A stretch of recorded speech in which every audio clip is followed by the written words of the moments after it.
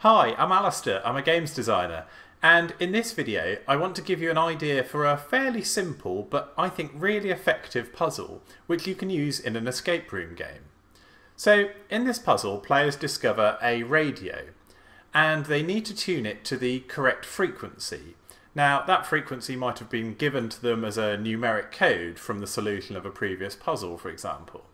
And when they tune the radio to that frequency, they hear a broadcast message, which in turn gives them another clue or a piece of information needed to proceed in the room.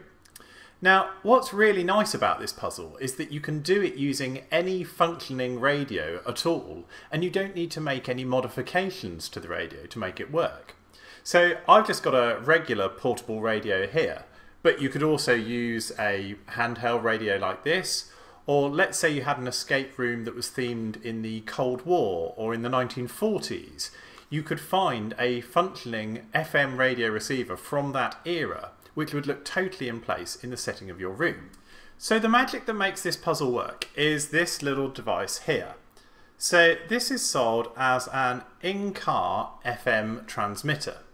And the idea is that if you've got a car that has an FM radio built into it, but that doesn't connect to your phone or your MP3 player, you can take this little device instead and you plug this 3.5mm jack here into the headphone out socket of your MP3 player instead. Then you select the frequency you want at the top. So you can select any frequency between 87 MHz and 107 MHz, which are commonly used frequencies in different countries of the world. So I've chosen 98.1 there. And now when I click play on my MP3 player, if I now take my FM radio and tune to the frequency which I've just chosen, which was 98.1. So what's really nice about this puzzle is that because I'm using a genuine radio, I am going to pick up other frequencies on the way. And I also get that nice sort of white noise. Now when I do that, so 98.1, and then there we go. So when I'm tuned to the exact frequency, if I hold that up to the mic so you can hear it, that is my broadcast, which is coming from a recorded sound loop from my MP3 player here. So if you wanted to, you could basically create the puzzle exactly like that. You could take the FM radio transmitter and plug it into an MP3 player, or perhaps into the audio output of a PC in your control room, and simply have it play the same audio file on loop over and over again. Then when players discover the radio and tune it to the correct frequency, they'll hear the message and whatever information it might contain. But what about if you wanted to take the puzzle one step further, and instead of simply broadcasting the same static audio file, maybe you want a message which dynamically changes based on the state of other puzzles in the room? Or maybe you want to use the radio as a hint delivery system, so that the gamesmaster can actually control the information in the broadcast delivered to the players. So to demonstrate that, I've taken the transmitter and wired it to an Arduino instead. And I'm going to use the Arduino to generate a dynamic Morse code message which is going to be broadcast on the selected FM frequency. Here's how it's wired together. So this is nice and really straightforward. I've got the FM transmitter here plugged into a 3.5mm breakout module, and what that does is that exposes the different contact points that you get on an audio jack into different pins here that you can easily wire into an Arduino or other processor. So I'm taking the sleeve connection, that's the outermost part of the jack, that's going to ground. And then I'm just using the tip, so the very extreme end of the connector, that's going to digital pin 8.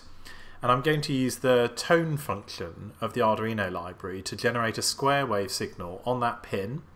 And that's going to create the audio, the Morse code dots and dashes, which are going to be transformed into an audio signal, which is then going to be broadcast on the transmitter.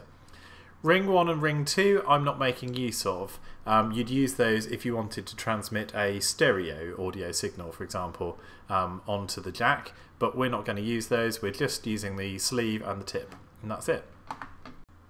So here's the code that's running on the Arduino. So as always, I start my code with a section of constants at the top. So we define the speaker pin. This is going to be that pin 8 that we're going to create the audio tone signal on, that's going to be sent to the FM transmitter. I've also defined an LED pin. Now, I didn't show this in the video, but the Arduino, when it sends a Morse code signal, as well as generating the tone that's going to be transmitted by the FM transmitter, it also flashes an LED on and off in time with the Morse code message as well. So that's kind of just a useful feature to have if you want to know whether the Arduino is kind of on and functioning correctly and transmitting the code without having the radio tuned to the correct frequency. You can kind of look at the LED and see if it's flashing the correct pattern in time. So that's why I've put that in there as well. But these two are both going to work in synchronization with each other. Basically, they're both going to encode the same Morse code message. This one as an audio signal, and this one as flashes and LED. Okay, the next constant I've called interval. So obviously a Morse code message is transmitted at a certain kind of tempo, and depending on how familiar you are with the Morse code alphabet, it might take you longer to decode that message. If you kind of have to look up each symbol one at a time, it takes quite a long time. So the interval here, this defines the kind of the base tempo at which the message is sent. So 200 here, that value is the number of milliseconds that a single dot takes. So ... has got 3 dots in it. Each of them will be 200 milliseconds long. If you increase this value, it's going to have the effect of slowing down the tempo of the Morse code pattern. So you can, try tweaking that value to get something you like. Next, I've got two arrays. So I've got one array at the top here, which has the letters of the alphabet and the Morse code pattern of dots and dashes that corresponds to each one. And I've got an array here, which is the digits from 0 to 9 and the Morse code pattern for each of them. And what we're going to do is we're going to use these arrays, we're going to use them as a lookup. So let's say we want to send a message that has the letter D in it. Well, that's the 4th letter of the alphabet. So we're going to look at the 4th element in this array. So here's the 1st element, 2nd, 3rd, 4th, and we're going to retrieve dash ... That's going to be how we know what the encoding for any particular letter is. So these are kind of like lookup tables for each sort of character we might send in our Morse code string. Okay, then we go to the setup function. Now I create a serial connection. Now in many of my projects I only use a serial connection if I'm debugging the code. So I'd normally put that inside a little if debug kind of conditional preprocessor statement. When I first wrote this code, what my intention was actually was to send a message over the serial connection. So you type a message in from a PC, let's say, to the Arduino, and then that gets encoded and sent in real time. And in fact, most of the code that's here is still designed with that in mind, in which case the serial connection was actually required, so I didn't wrap that in a debug statement.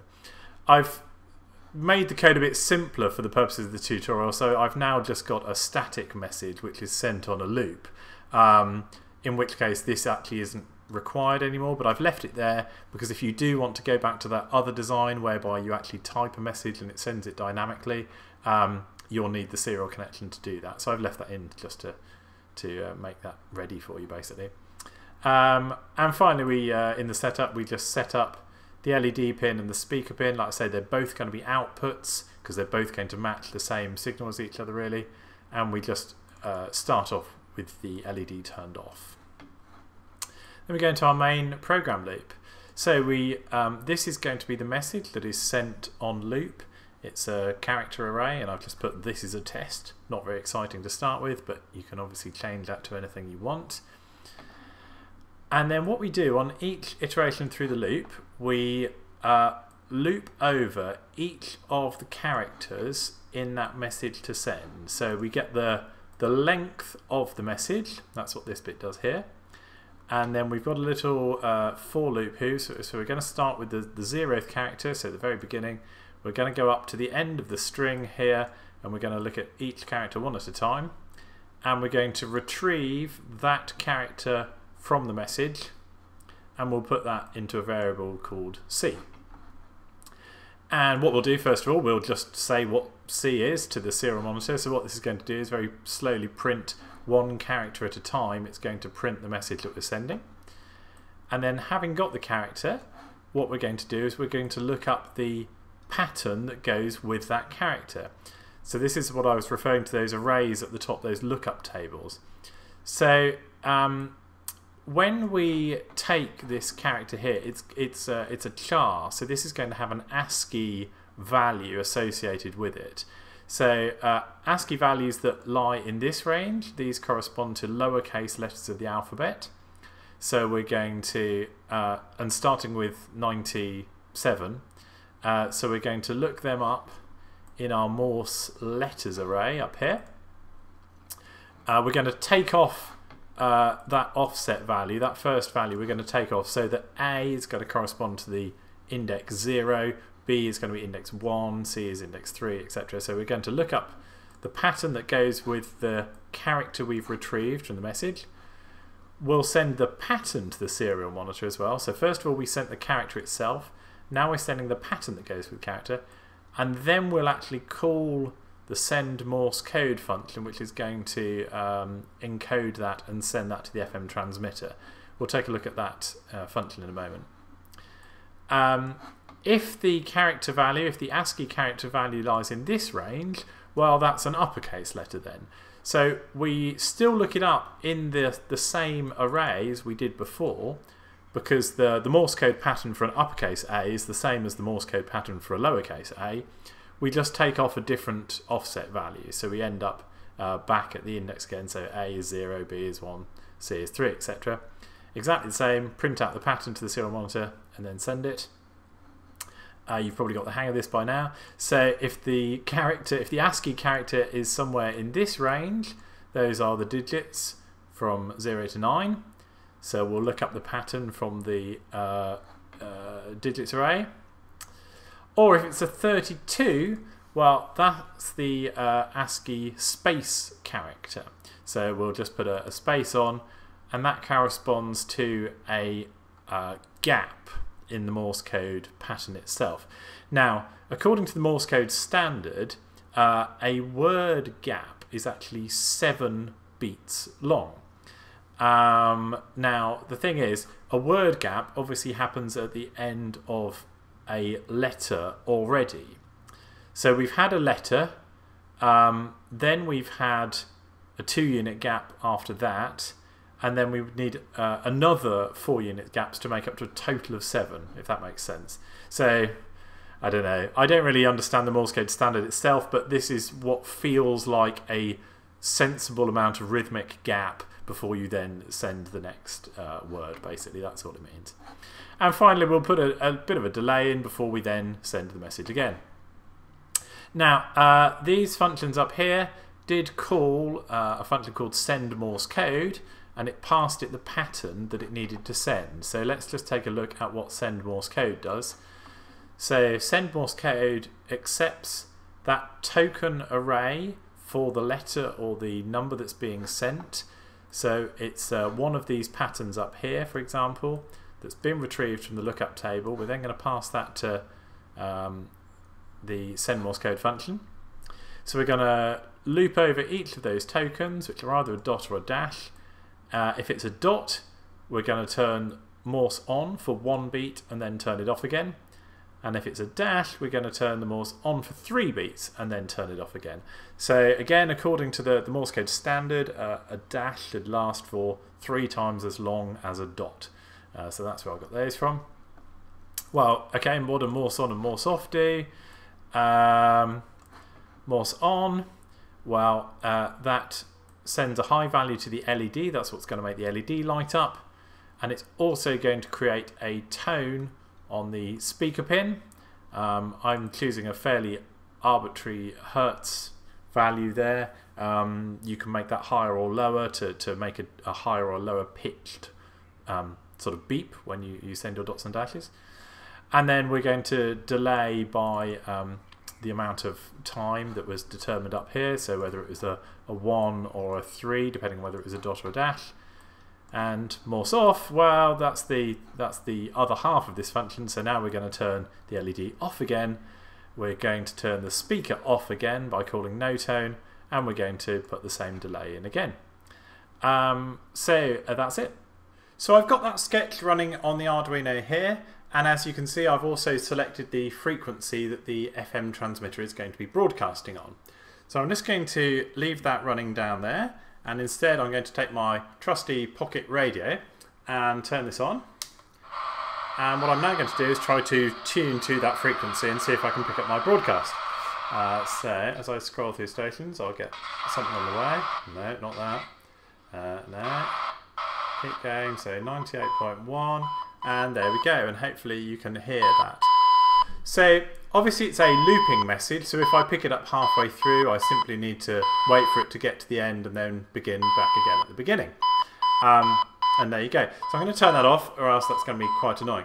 So like I said, what I really like about this puzzle is that you can implement it using any type of functioning radio at all. And that makes it really easy to deploy into lots of different types of escape room themes and games. The other thing I like about it is that a lot of existing escape room puzzles are already designed to give numeric codes to the players. Normally that's the solution to a combination padlock. But you could very easily change one of those existing puzzles so that the numeric combination was instead the frequency that they had to tune the radio to hear the message. These devices themselves have a broadcast range of around 10 to 15 meters. So they're not very high power, and the advantage of that means that certainly here in the UK, and I believe in other countries around the world, you don't need to worry about any kind of FM broadcasting license or certification or anything like that, because they're such low power devices. What it does mean is that you need to possibly think about the location of the transmitter compared to the location of the receiver. If players have a portable radio like this that they're able to carry around the room, it's possible that the signal will be stronger, or possibly only be able to pick up in certain parts of the room than in others. But then you could actually make that into a gameplay feature as well. Perhaps not only do players need to find the radio and also the frequency to tune to, but also follow directions as to which part of the room they physically need to be standing in order to pick up that transmission signal. I'm sure there are many other ways you can take this further as well. I mean, I showed a dynamic Morse code message there, but maybe you could have a dynamic text-to-speech instead.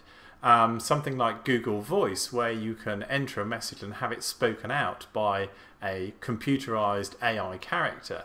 And that could be a really exciting basis for an interaction between players and someone on the other end of a radio transmission, which was in fact all dynamically automated. So lots of ideas that you can take this further.